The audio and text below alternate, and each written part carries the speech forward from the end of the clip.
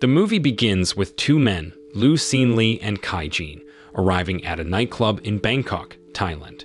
They're on a mission to find the person who murdered their friend, Jenny. Before her death, Jenny left behind a valuable gemstone, which serves as a clue for Kai and Xin-li.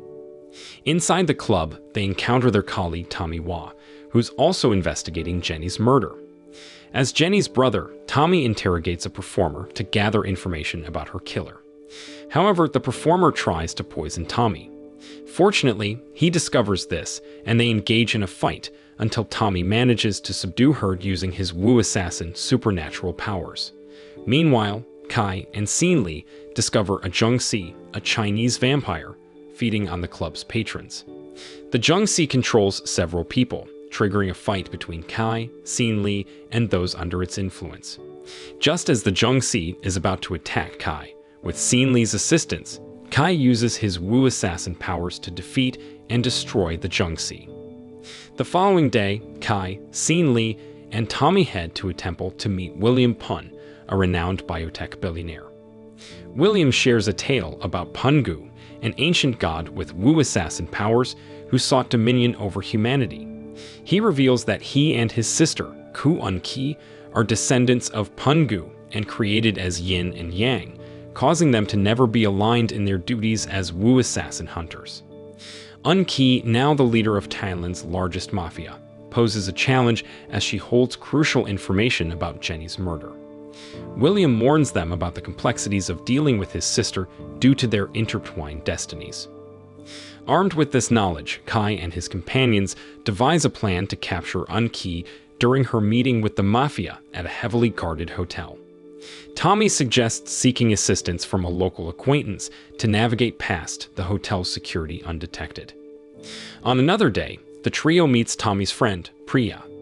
Tommy asks for her help in gaining access to a hotel, but she initially refuses, fearing the risks involved. However, upon learning about Jenny's death and being deeply affected by the loss of her friend, Priya decides to assist Tommy and the others.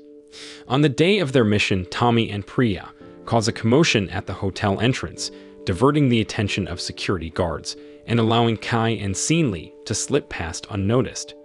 As Kai and Xin-li infiltrate the hotel, they spot Un-ki entering a room where the mafia leaders are gathered. After closing the door to the room, Un-ki swiftly slaughters all the mafia bosses to become the sole mafia ruler in Thailand. With her power, she also makes the trusted associates of the deceased mafia leaders her submissive followers. While Tommy and Priya are still held by hotel security, they overpower the officers to join Kai and Xin-li. Outside, Thai District Intelligence Chief Zama Zulu monitors the situation as she is assigned to investigate Un-ki's movements, suspected of planning criminal activities in the hotel. When she sees something suspicious, Zama rushes into the hotel. Meanwhile, Kai and Xin-li, who are searching for Un-ki, are surprised to find several corpses of the Thai mafia leaders killed by Un-ki. Just before they are about to leave, Zama enters the room, pointing her firearm at them and accusing them of being the murderers of the mafia bosses. Kai and Xin-li try to explain, but Zama insists they accompany her to the police station for interrogation. Shortly after, Tommy and Priya clarify the situation, resulting in Kai and Xin-li being cleared of Zama's accusations. At the same time, Un-ki is seen successfully leaving the hotel, while Kai and the others must face the hotel residents who are now controlled by Un-ki. A battle ensues, and the five of them eventually decide to scatter so they can more effectively confront the people under Un-ki's control. Kai, who is currently on the upper floor, is seen facing one of Un-ki's associates named Zanhui, who is assigned to capture Kai. In the parking lot, Xin-li and Priya use their car to escape from Un-ki's henchman's attack until they see Tommy and Zama trapped inside the hotel and attempting to break the glass. Xin-li immediately crashes his car into the hotel's glass to rescue them. Just as the four of them are about to leave the hotel, they are surprised to see Kai suddenly fall into the pool in front of the hotel after he loses to Zan. His four companions then help Kai before they all finally get into a van and leave the hotel area. As they flee, Kai and his friends are pursued by Un-ki's henchmen in two cars. The henchmen surround their van and open fire, causing chaos inside. Despite the onslaught, Kai and his friends fight back through holes in the van's walls. But when a gas canister explodes, the van overturns. Thankfully, they survive and quickly get out of the van and fight with all of Unkey's henchmen. After they win the fight, Kai and the others decide to leave the city by boat because the land routes are likely blocked by Unkey and her henchmen. Although they face resistance from Unkey's hencmen's boats, but with good cooperation, the 5 of them manage to defeat Unkey's henchmen. After a long journey by water, they reach a remote village, which is Priya's childhood home village. To enter, they pass through a gate inscribed with a protective spell that prevents anyone with malicious intent from entering the village. They're warmly greeted by Priya's uncle, Cheo, who has taken care of her since her parents passed away.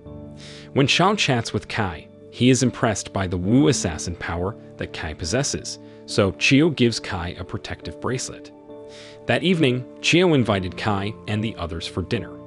During the meal, Chao warned them about William, emphasizing his cunning nature and alliance with Unkey, as they shared a common goal to resurrect Pungu, a powerful figure. Chao also told them about the events at the hotel, which were part of William's trap to capture Kai. He explained that if Kay's Wu assassin powers combined with Jenny's gemstone, it could revive Pungu. Tommy displayed the gemstone, realizing its importance in preventing it from falling into William and Unkey's hands. As midnight neared, Priya received a mysterious message promising to resurrect her deceased family if she followed instructions. Upon reaching the area of the gate, she entered her subconscious mind, allowing her to meet her deceased family and also William and Unkey, who promised to revive her family if she combined the gemstone with Kai's Kai. Upon awakening, Priya felt hopeful but was unaware of the manipulation. Believing the promise, she removed the protective spell from the village gate, allowing Unkey's henchmen to enter. Shortly after, Priya betrayed her friends, attempting to combine Tommy's gemstone with Kai's Kai. However, Kai woke up just in time to foil the plan. Meanwhile, Unkey's henchmen attacked Kai's friends, leading to a fierce battle. Sean-Lee got injured but was saved by Cheo. Realizing they were outnumbered, Kai, Sean-Lee, Tommy, and Zaman decided to flee the village by car. Chao sacrificed himself trying to hold back Unkey's henchmen from pursuing them. Days later, Kai and his companions learned of William and Unkey's plan to resurrect Pungu. They rushed to an archaeological site guarded by Unkey's henchmen. Using gas canisters, they incapacitated the guards. At that moment, Kai also had to face Zan again, who had defeated him previously, while Sean-Lee fought William's top henchmen. Tommy and Zama confronted Unkey, defeating her. However, Priya, considered a traitor, confessed her mistake and apologized. Tommy, understanding her, chose to forgive her. Surprisingly, Unkey returned with her powers.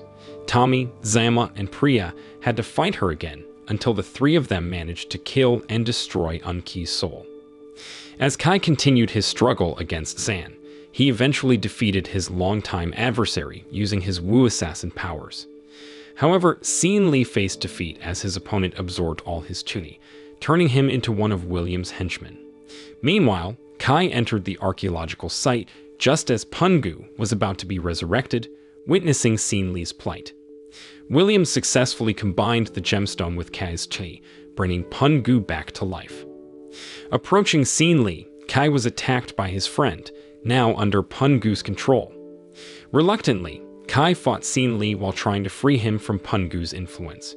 Using his Wu assassin abilities, Kai managed to free Sean-Lee, who was being pulled back into the pit by Pungu. Kai pursued Pungu into the hole, where they engaged in a fierce battle.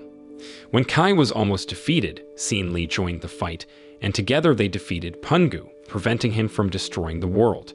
Meanwhile, Tommy and his 2 companions assisted Kai and Sean-Lee in ascending before the hole closed completely. In the film's conclusion, Kai and his friends celebrate their victory on the beach after successfully avenging Jenny's death. Moral lesson from the story: when hunting vampires or dealing with ancient gods, never forget to pack your garlic and a sturdy umbrella. You never know when you'll need to fight supernatural forces and sudden rain showers.